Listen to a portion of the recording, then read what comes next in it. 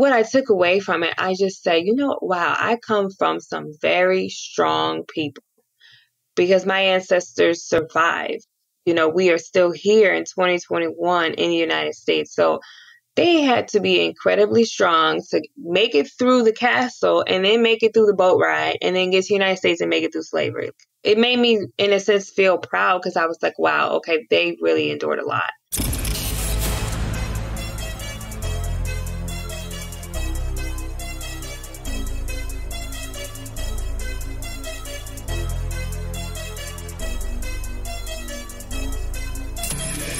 This is the Maverick Show, where you'll meet today's most interesting real estate investors, entrepreneurs, and world travelers, and learn the strategies and tactics they use to succeed. And now, here's your host, Matt Bowles.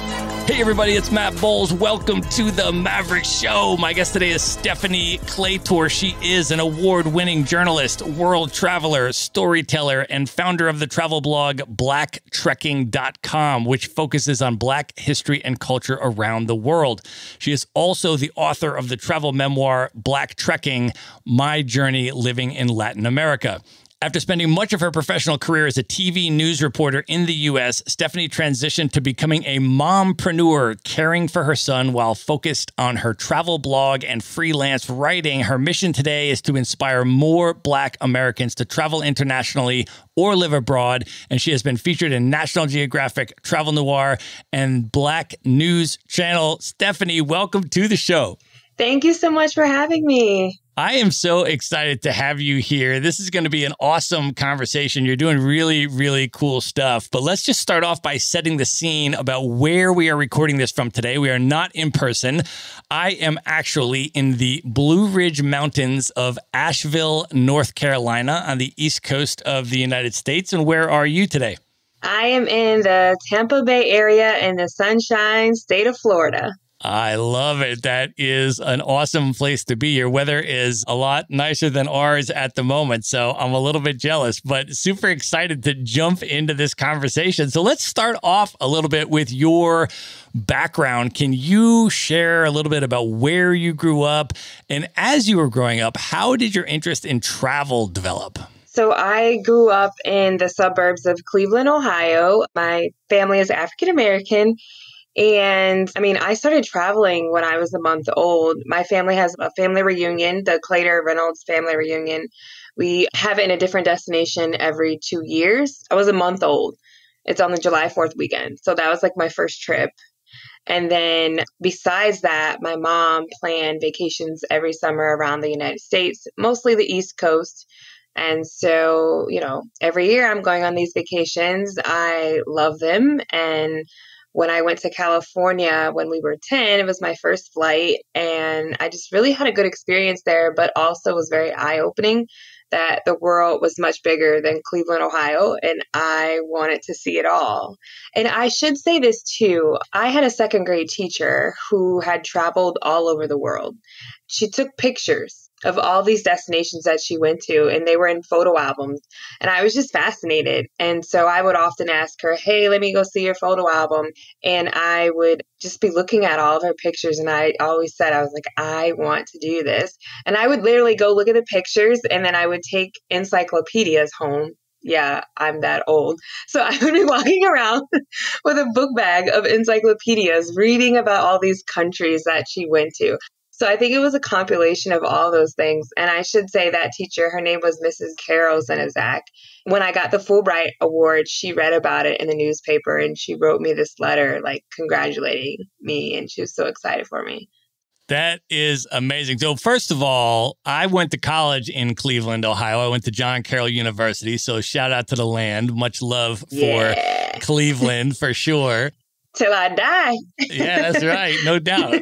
So then how did the international travel come into it, right? So your family was taking you on trips around the U.S. You found out there's a lot of diversity even within the U.S. It was very different from Ohio. And then what was your first international trip? So yeah, I was dreaming about going to all these places, but my family did not have passports. And so that just wasn't going to happen with them. So I made it a point. I said, I'm going to study abroad. And so my roommate was Dominican. We went to Puerto Rico. I met a Puerto Rican and we became good friends. We got a scholarship together. And this was like right after when I graduated from high school. And so she really exposed me to Puerto Rican culture. And I went to visit her family in Puerto Rico, but that's still a part of the United States. But I loved it so much. We went Christmas, my freshman year in college. I went back for spring break with my Dominican roommate and my cousin. Loved it so much. And so my roommate was like, well, if you really like Puerto Rico, Dominican Republic is kind of similar. You should go there. And it just so happened we opened up at Syracuse a new study abroad program to the Dominican Republic. And so I had also simultaneously been learning about Afro-Latin culture, Spanish, because I was also majoring in Spanish. And so initially I wanted to go to Cuba, but my mom didn't approve of that.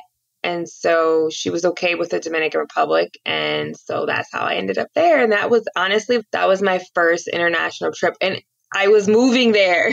I had never met anyone on the island, and I had packed up my suitcases and moved there. And that was my first international trip. Actually, I guess I'm lying because we did go to Niagara Falls, but that doesn't count. I mean, it counts, but you not really. Stepped across the Canadian border and saw you one of the Maid of the Mist. And I went to high school in Buffalo, New York. So I took a number of people to Niagara Falls, and you go on the Maid of the Mist through and you go over to the Canadian side and all of that. So yeah, not exactly the same thing as going to the DR. So I'm super excited to hear about your DR experience. I mean, one, just in terms of your personal journey, but also I too have a lot of amazing Dominican friends that I dearly love. And if you can believe this, I have never been to the DR yet. It's so high on my list. Oh my gosh. So I want to live vicariously through you and hear about the DR from your perspective, and also how that really sort of shaped you and your journey. Wow. I mean, that's where I really started to learn Spanish and put that to use. We had so much fun. I was 19 years old. So you can imagine this young woman just dropped off in this foreign country. We used to party a lot. I can tell you the nightlife, the partying was fun. I love the beaches. And we went to school. I went to college there during the day. I shouldn't say it didn't teach me much, but I learned a lot of lessons in the streets of DR.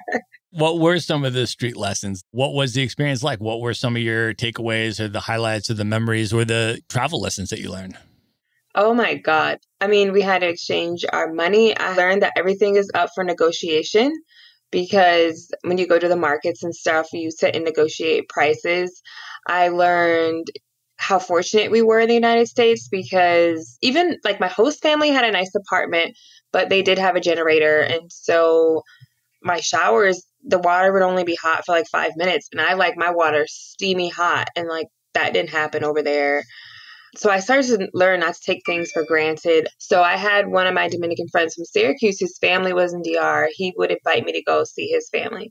And so I went to go visit with them, and they were a little less fortunate. And so their home was made out of like cinder blocks and it wasn't finished. And a lot of the roads were like mud roads, and they used like well water and didn't have running water. So I had to take like the bucket showers, and the lights would just go off whenever with no notice. And so I went to visit them a couple of times, and I would say that experience like has never left me. And it just made me realize, you know, how some people in the world live. And it made me, I guess, super grateful. I mean, I look at my experience here in the United States, and I think this is why I encourage other African Americans to travel. Because yes, we do have issues here in the United States, but in some respects, we are very fortunate. And I think it's just good to have that perspective. And then I had to learn how to hitchhike. So that was crazy. I used to volunteer in this mountainous town outside of Santiago de los Caballeros. And Santiago is north of the capital. And that's where I lived. And so I would go to this like town in the mountains, like an hour outside of the city. And after 5 o'clock, there's no more public van, the guagua. And so you have to hitchhike to get home. And so I would have to do that, or at least to get off the mountain, and then I could get one of the public cars. But just their transportation in general, you could either use a taxi, which back then was like 100 pesos, or you could use a public car, which was like 7. And so being 19, I didn't have a big pot of money. I'm going for the public cars. And so they were called the conchos. And so they have all these different routes, and you put your thumb out and you pack in there. These are like 1990s Corollas with like 7 people. It was the driver and 2 in the front and then 4 in the back. And you packed in there with these Dominicans, and I just sat there and I was quiet. I'm a person that's really good with directions. I knew the route, so I just was quiet, like, okay, I know where I'm at. Let me out. But stop. But that's how I used to ride and get around. But now you look at things like, I used to look at that like, why do they do this? But now we have Uber share rides. So it's like, in some respects, the Dominicans were way ahead of us. And I think that's what's cool about travel is you see how other people do things differently. And sometimes those could be like really good business ideas that you could bring back to the States if you're really paying attention. So that was your first trip out of the United States. What would you say was sort of the overall impact from that trip that inspired you to want to travel more? What was it about that experience that made you then want to go travel and experience other countries, would you say? And I guess I should correct that because my mom will listen to this. We did go to Toronto. But that's it. So, but I would say, I mean, the experience was just amazing because every day was a learning experience. I learned something every day, and I just liked how much I grew and how much I was learning. And more importantly, California taught me that I want to be fluent in Spanish. And that's what I was majoring in. And I knew I would go to the Mexican restaurants when I was stateside. And I still didn't know what they were saying. So that was upsetting. And I was getting A's in school. So I knew that I needed to be immersed in the environment in order to become fluent. And so when I came back from the Dominican Republic, I still didn't quite feel that I was fluent. I thought I might lose the language. And so I wanted to go live abroad again. And what was your next move? Where did you go next? My senior year of college, I applied for the Fulbright program. Ironically, I had never heard of the Fulbright program, but my host sister in the Dominican Republic was applying for a Fulbright to come to the United States. That was the first time I heard about the program. And then like the honors department had mentioned it at school. And so I wanted to go somewhere where there was a large Afro population and somewhere in Latin America. And so I was choosing between Uruguay, Venezuela, and Colombia because I wanted somewhere different from Dominican Republic. And Uruguay just seemed like, I don't know, their Black population wasn't as big. It wasn't as much about it. And then so I was choosing between Venezuela and Colombia, but I figured Venezuela didn't have as good of a relationship with the United States government. And if something went down, they may not be able to get me out of there. And I knew that Colombia had a really good relationship with the United States government. Venezuela has a huge Black population, but I knew that Colombia had a really large one. And my friend that was in the Dominican Republic, one of my American friends, went to Colombia and he was like, yo, Steph, man, you thought DR was fun. You got to check out Colombia. I'm having the time of my life down here. So he's like, you got to check this out. They got a lot of Black people here. So I said, okay, that's where I'm going. So I applied for the Fulbright and I ended up in Colombia. That's amazing. Can you talk about where in Colombia you were and where in Colombia you traveled? And also, how was that experience for you overall? So if Dominican Republic was wild, so was Colombia. But I wanted to live in Cali. That's where I applied to live. But right before I was to come, a dean was like killed on campus.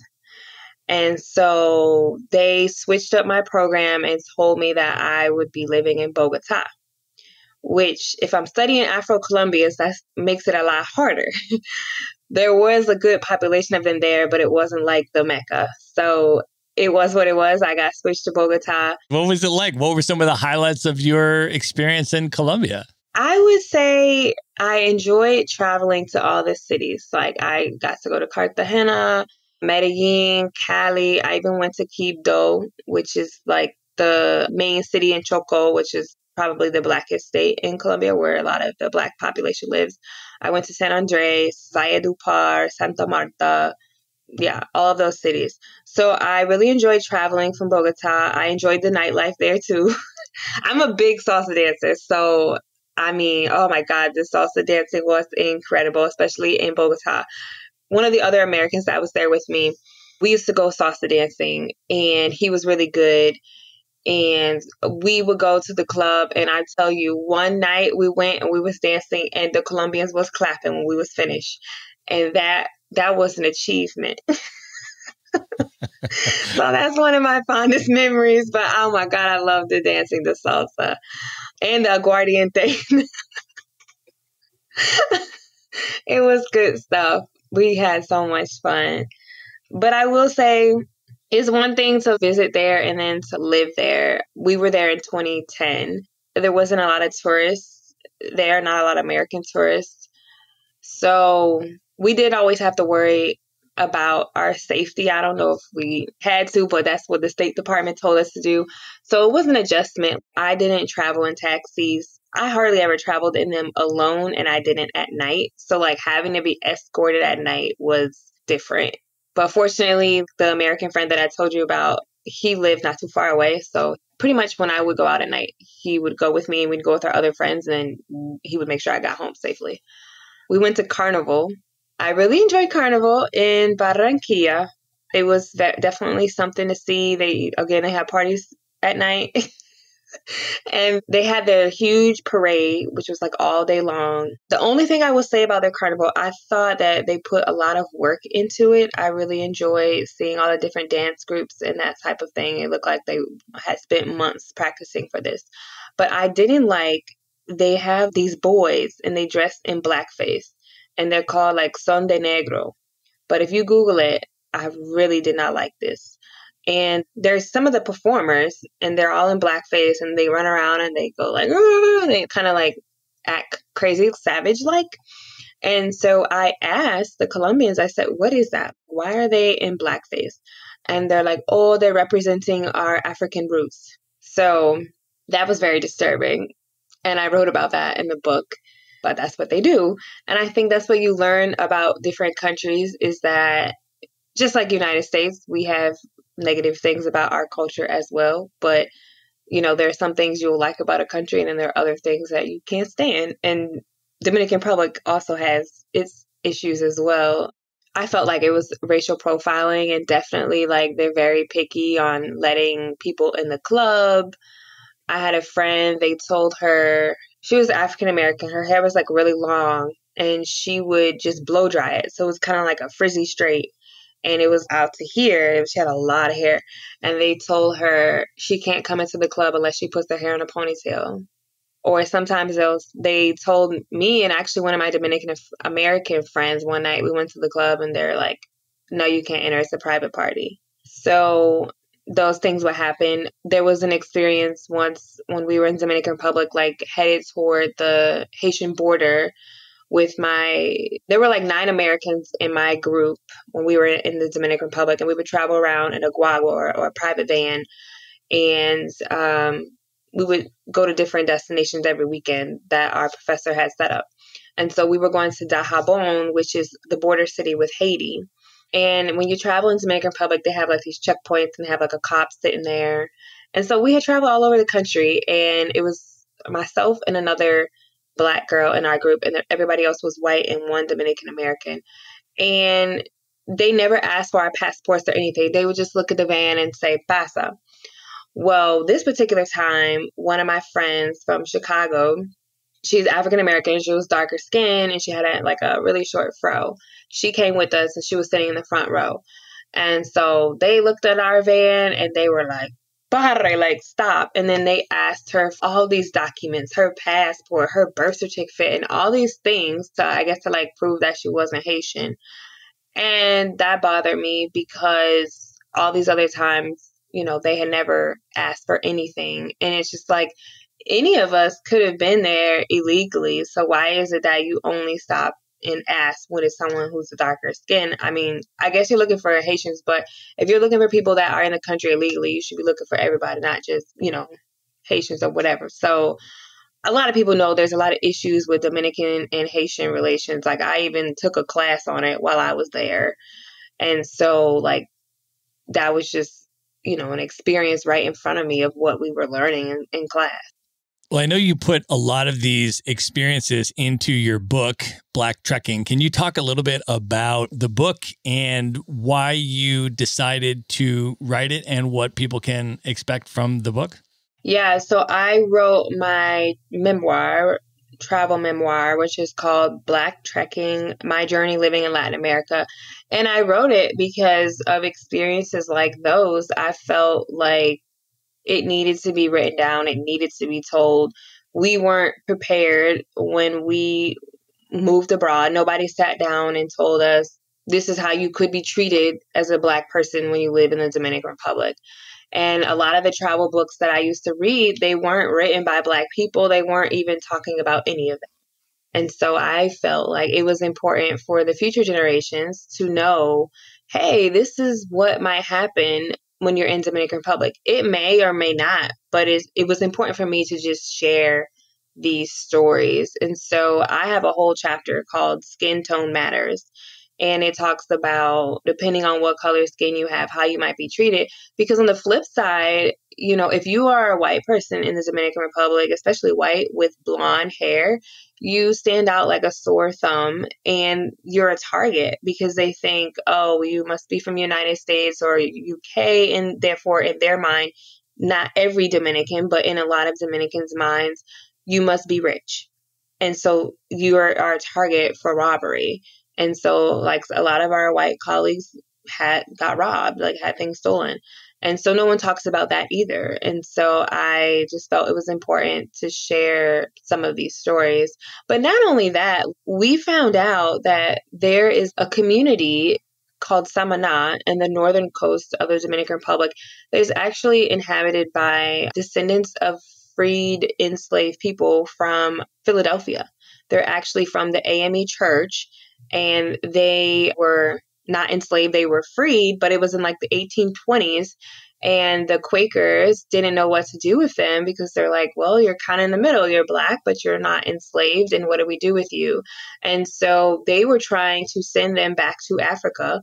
And the Haitian president, Haiti was a part of Dominican Republic at that time. He reached out to them and was like, hey, I'll give you land if you come down here and show these folks how to deal with the farms and the land here. And so they took it and they got on boats and came to the northern part of the island, Hispaniola, and those descendants still live there today. And so I actually shot like a whole documentary on that for my honors project for college. And then I basically transcribed the documentary and it's a chapter in my book. So it's not just like racial profiling and like discrimination, but I also talk about rarely told Black history stories, Black cultural stories, stories about Black people from Colombia and the Dominican Republic. Yeah, you mentioned to me that you had the opportunity to interview some Afro-Colombians that were displaced during the Colombian conflict. I would love to hear what that experience was like for you and what you learned from those interviews. Yeah, so I interviewed one of he was displaced from Barbacoa, which is in the Nariño province. I didn't get to go there because the conflict was bad there. So I met him in Bogota, and he basically was kind of fearful to do the interview, but he told me what, he was willing to share. And he said that he was a community leader in his town, and basically like the armed groups were threatening him and came and said, they would kill him. And so he said, I had to leave my family behind. I had to leave. And so he came to Bogota, and when I was living there, there was a lot of people, indigenous and Black people, Black Colombians, and, sometimes selling things on the street, just doing whatever they could.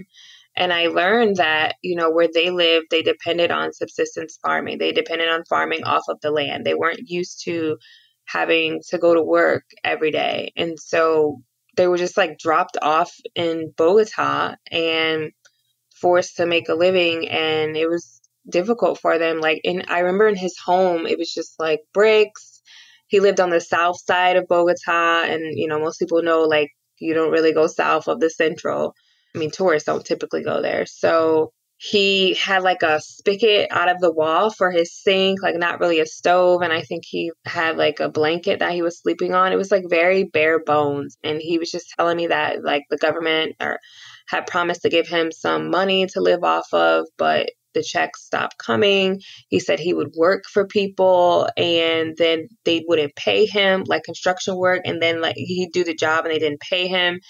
And so he was just telling me that it was like a real struggle just to find his way. And he was upset that he even had to do that. But that was mainly what he told me. He didn't really get into the conflicts that were going on back in his home. Yeah. I mean, Colombia has one of the highest number of internally displaced people of any country in the world. I mean, that conflict just displaced an enormous amount of people. And I mean, it's remarkable, though, that you were able to, have that kind of a candid conversation and have that whole interview. And that's wound up in the book as well, right?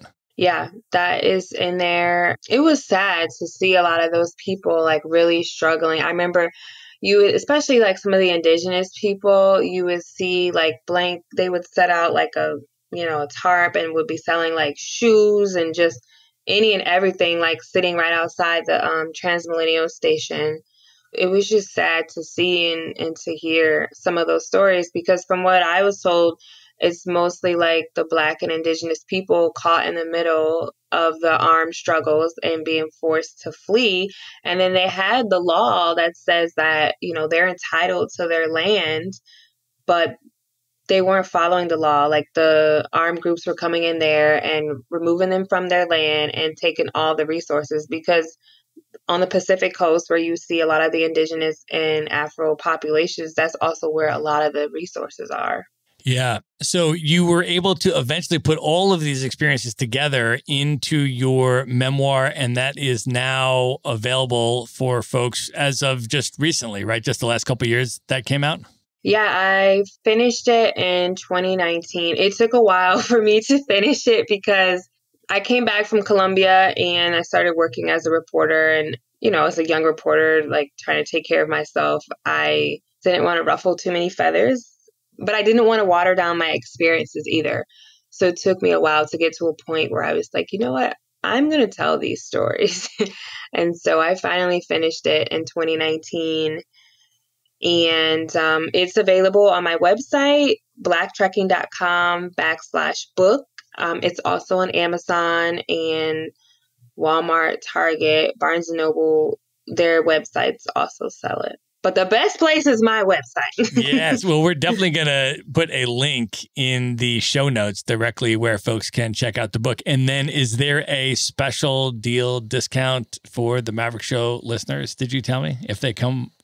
Yes. If they buy it from my website and they put the code Black History in caps, then they get 20% off. Boom. There we go. So we're going to put the discount code as well as the direct link in the show notes. So folks can just go to one place at themaverickshow.com, go to the show notes for this episode and grab that book.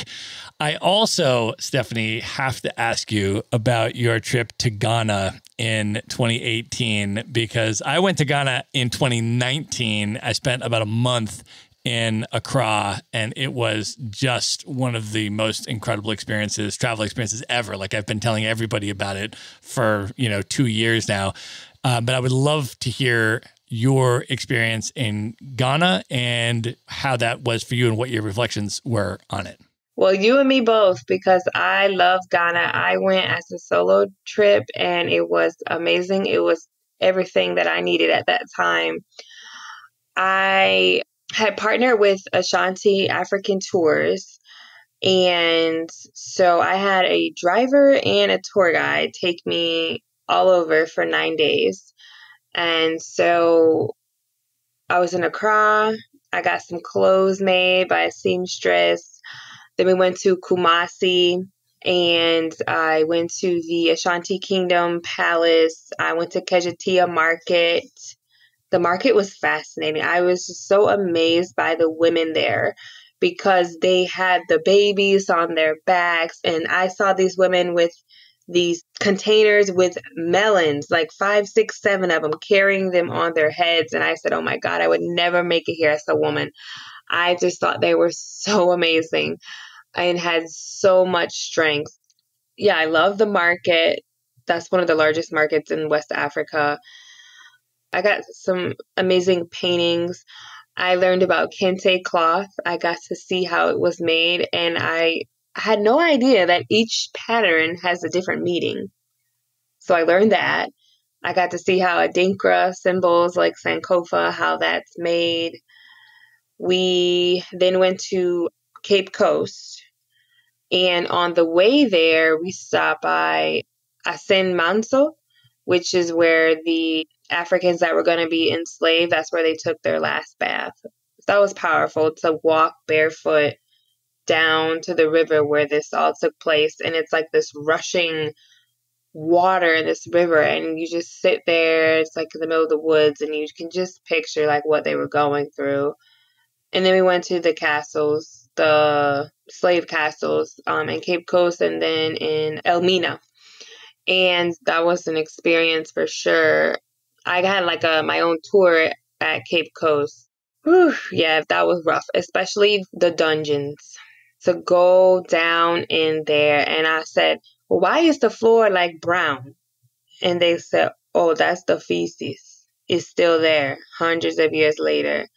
And you look and there's no windows, like a really small window, and your heart just sinks. And then you read like the museum there, you read everything. You get to hear it from the Ghanaian perspective of how could this happen? And so you read, this was all for money and greed. People trading human beings and then making them work. But it was just like the whole triangle, transatlantic slave trade. It was money. And you're just like, wow, what people will do for money, like enslaving other human beings. So, yeah, it just really kind of put it into perspective, I guess, about how nasty like business can be if you're not paying attention. Yeah, that was incredibly intense. I agree. And I sort of tell people just, for folks that haven't been yet, just preparing them that it's really kind of like going to a Holocaust, like a Nazi death camp type level of intensity. Or I went to the killing fields in Cambodia where the Khmer Rouge genocide took place. It's that type of a thing, right? So you're going and you need to prepare for that level of an emotional experience because it's going to rock you to your core when you go there because it's extremely intense. I'm still processing it. But I feel like as an African American, and I'm a journalist, so I needed to know. I needed to go. I needed to see it. I needed to hear it from their perspective. Like, I needed to go. That was important for me. And so I witnessed it and I have pictures, and what I took away from it, I just said, wow, I come from some very strong people because my ancestors survived. We are still here in 2021 in the United States. So they had to be incredibly strong to make it through the castle and then make it through the boat ride and then get to the United States and make it through slavery. It made me, in a sense, feel proud because I was like, wow, okay, they really endured a lot. Like, that was just a lot. But on the flip side, in that same area, I did a naming ceremony. And that was fantastic. It's kind of like a coming home ceremony. So I went to this village near the castles, and it was fascinating because I had to go into a room, the chief's house, and they had to ask for permission to name me. And I got to witness that transaction. And like, you can't talk to the chief.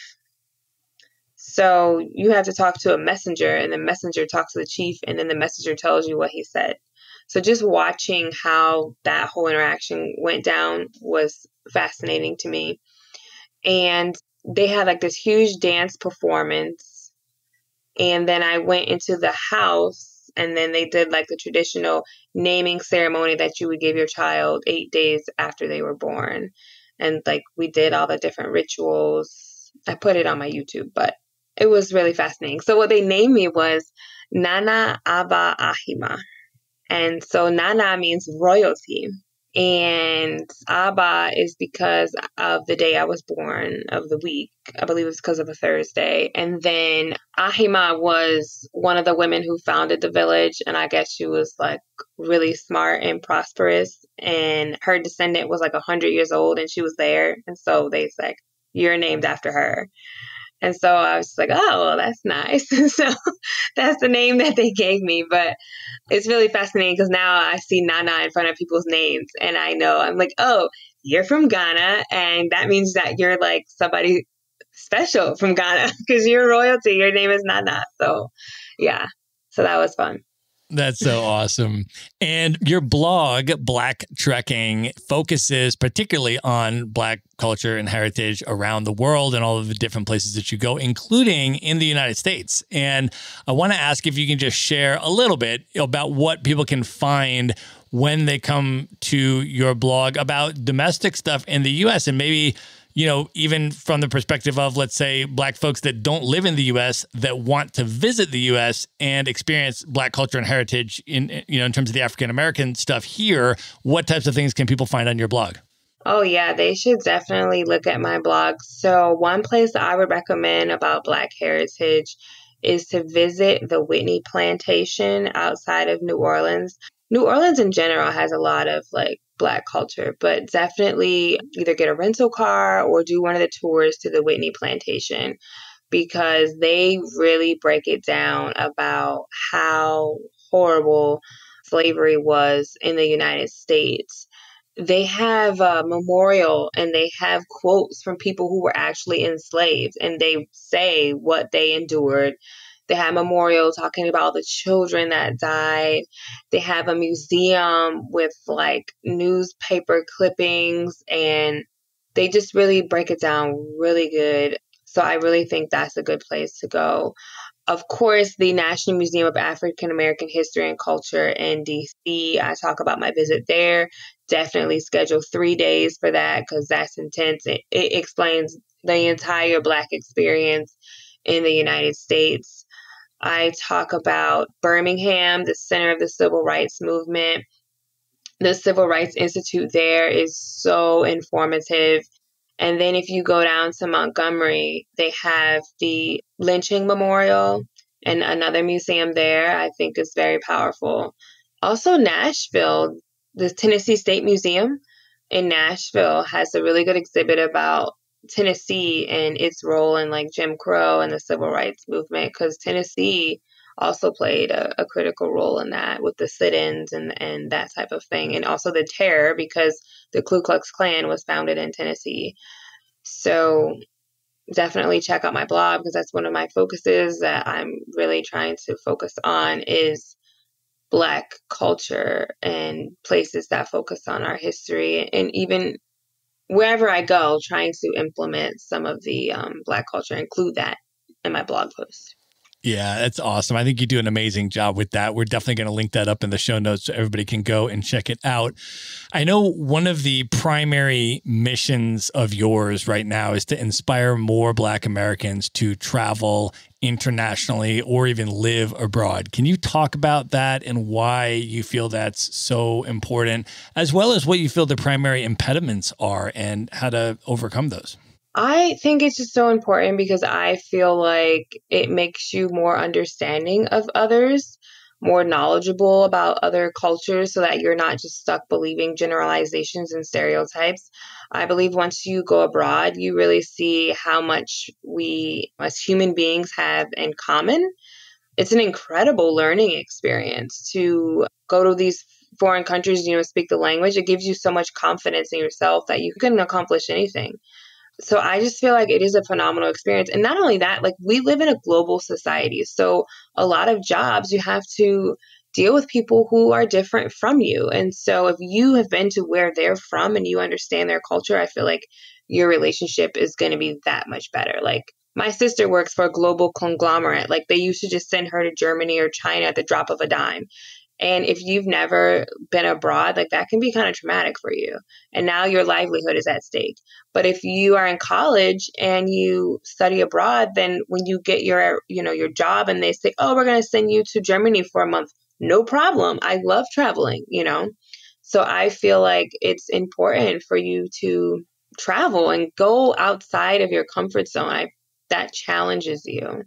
I would say some of the impediments is, I mean, a lot of Black people don't have passports. A lot of Americans don't have passports. So number one, get your passport. You never know when you might need to use it. And I think it's just like fear. And also a lot of Black people will say like, oh, they may not treat me right. Oh, I'm scared of how they're going to treat me. And maybe because I'm a light-skinned Black person that I don't have as many negative experiences. But I mean, I've traveled with my husband. We were in Europe. We had no problems. I traveled to Japan. Yeah, we stood out like sore thumbs. No problem. The people were super polite. No problem. We went to Bora Bora. They treat us like kings and queens. So it's like, I wouldn't let that fear stop you.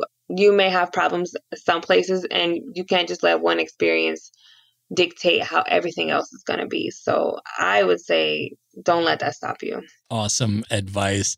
Well, one of the other things that you and I have in common is that our world travels have made us increasingly minimalist over the years and increasingly inclined to prioritizing experiences and the creation of memories over material items. Can you talk a little bit about that journey for you and sort of where you are now with that? I mean, I was always like, if I got money, I was going somewhere. I was taking a trip. Like I was buying flights since I could buy flights, like since I was like 16. I never was like, oh, I'm going to take 500 and drop it on well, you can't get a Gucci bag for that, but whatever you can spend $500 on. I never was like that type of person. I was always like, oh, I got to take a trip. I mean, in college, spring break, I was on a trip. I was not sitting here like, buying all these things. And so I would rather have these memories than buying all these material things, because the memories are what keep me going. And I love looking at my pictures. I love reflecting on all of the wonderful and crazy and even the challenging things that I've been through.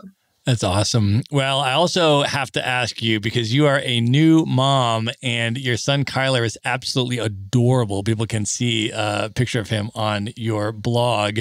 And I wanted to just ask you, just in terms of your parenting philosophy and how, post-pandemic, let's talk, of course, once everything is safe and let's just call it back to normal, right?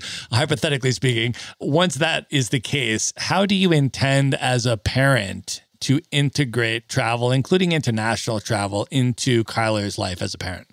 I believe it's critical. It's important. So we plan to take him on trips because I want him to be a global citizen, and I want him to judge people by how they treat him, not by how they look or different stereotypes. I want him to be knowledgeable about all the cultures. I just feel like it's important for his growth to travel all over the world. Like, I want him to be in class and the teacher, asks for the capital of, I don't know, Singapore. And he can say what it is and talk about how he's been there. Like, I want that to be my child. So we were actually thinking about this. I want him to be bilingual.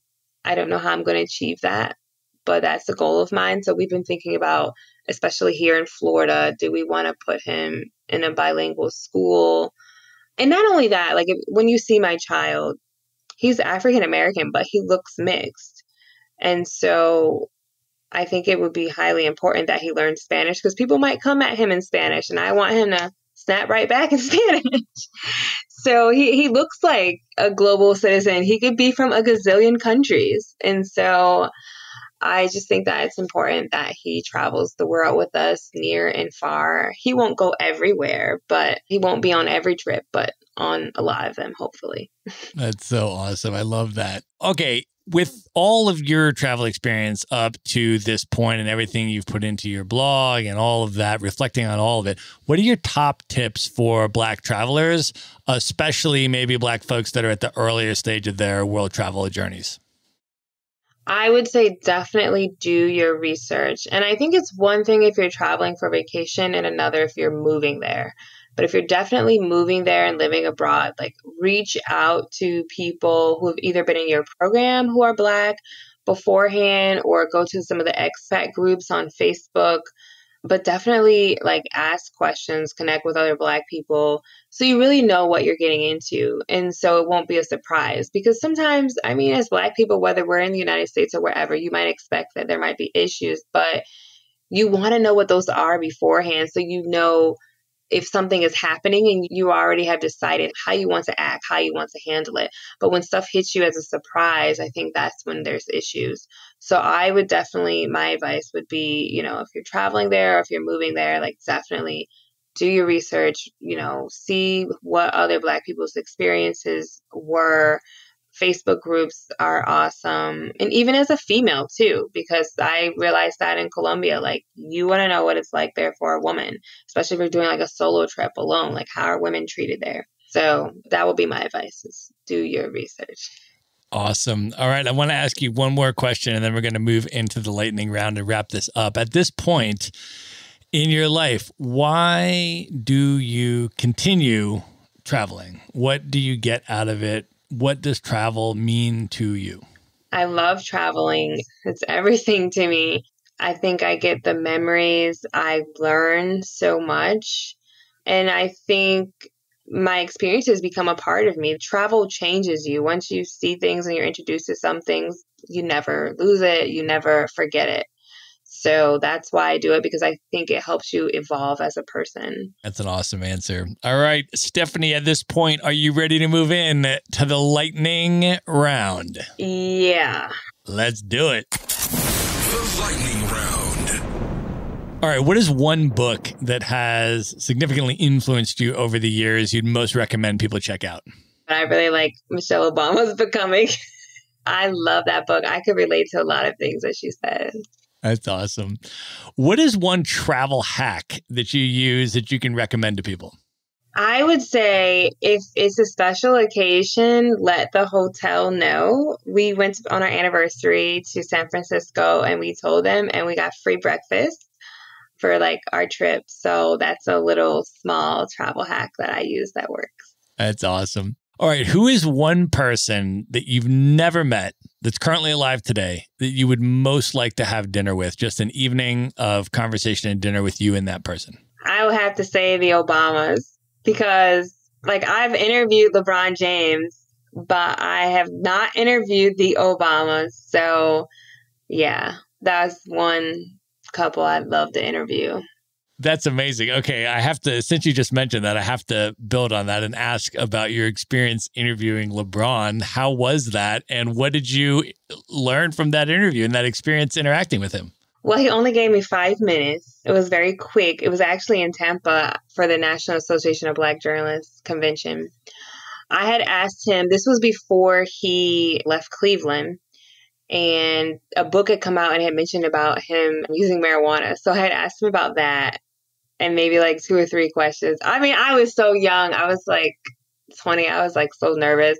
So I didn't have a chance to get like very deep with him because it was literally like, okay, sit down, ask your questions. Okay, that's it. 5 minutes. Bye. So it was very quick, but I got my moment. And more importantly, it had always been a goal of mine. Like I grew up watching LeBron in Cleveland, and it had always been a goal of mine that I was going to interview him, and I achieved it. But it was a lot of hard work to get that interview.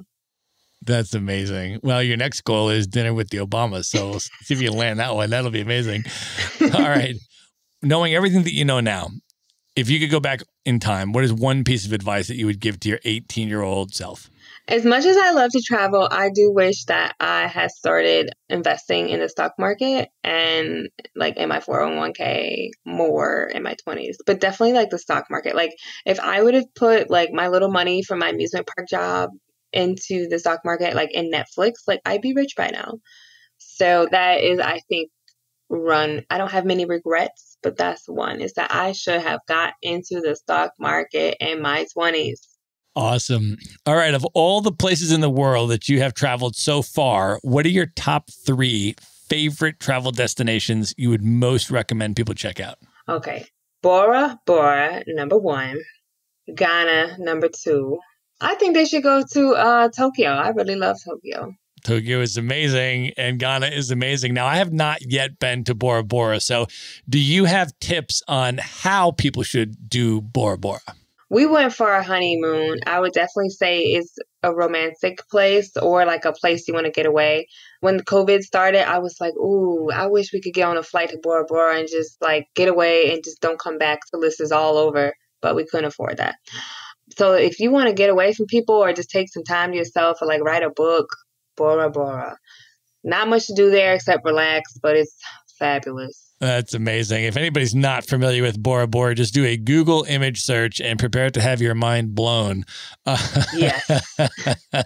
That's amazing. Well, that's definitely on my bucket list. And that now moves us to our final question, which is about your bucket list. What are the top 3 places in the world that you've never been that you'd most love to go? You've been to them. I want to go to Kenya, Zanzibar, and I guess, South Africa. That would be high on my list right now. Nice. Yeah, I have been to all 3 of those. So whenever you are ready to plan those trips, feel free to hit me up and I would be happy to give you some tips because those are all 3 super, super amazing places. All right, Stephanie, at this point, I want you to let folks know how they can find you, how they can follow you on social media, how they can read your amazing blog. How do you want people to come into your universe? And of course, how they can get your book? Yes, I would really appreciate if you go to BlackTrekking.com, check out my blog. If you type book, search book, you can find my book on there. And also my Instagram, it is BlackTrekking and then a downward slash. That's where you can find me on Instagram. If you're on Facebook, it's just BlackTrekking. So that's where you can find me. Awesome. We are going to link all of that up in the show notes. Everything is going to be at one place. Just go to themaverickshow.com, go to the show notes for this episode. We're going to have the direct link to Stephanie's book with the discount code so you can get your discount. We're going to have the link to her blog, all her social media handles, everything we discussed in this episode will be in one place. Stephanie, this was amazing. Thank you so much for coming on the show. I had so much fun talking about all of this. This was so awesome. All right. Good night, everybody. Be sure to visit the show notes page at themaverickshow.com for direct links to all the books, people, and resources mentioned in this episode. You'll find all that and much more at themaverickshow.com. Learn how Maverick Investor Group can help you buy cash flowing rental properties in the best U.S. real estate markets, regardless of where you live. Schedule a free phone consult today at themaverickshow.com/consult. Now you can buy rental properties with tenants and local property management in place, so you don't have to be a landlord or a rehabber. To get your questions answered and discuss how Maverick Investor Group can help you meet your real estate investing goals, schedule your free phone consult today at themaverickshow.com/consult. If you like podcasts, you will love audiobooks, and you can get your first one for free at themaverickshow.com/audiobook. Whether you want the latest best-selling novels or books on investing, business, or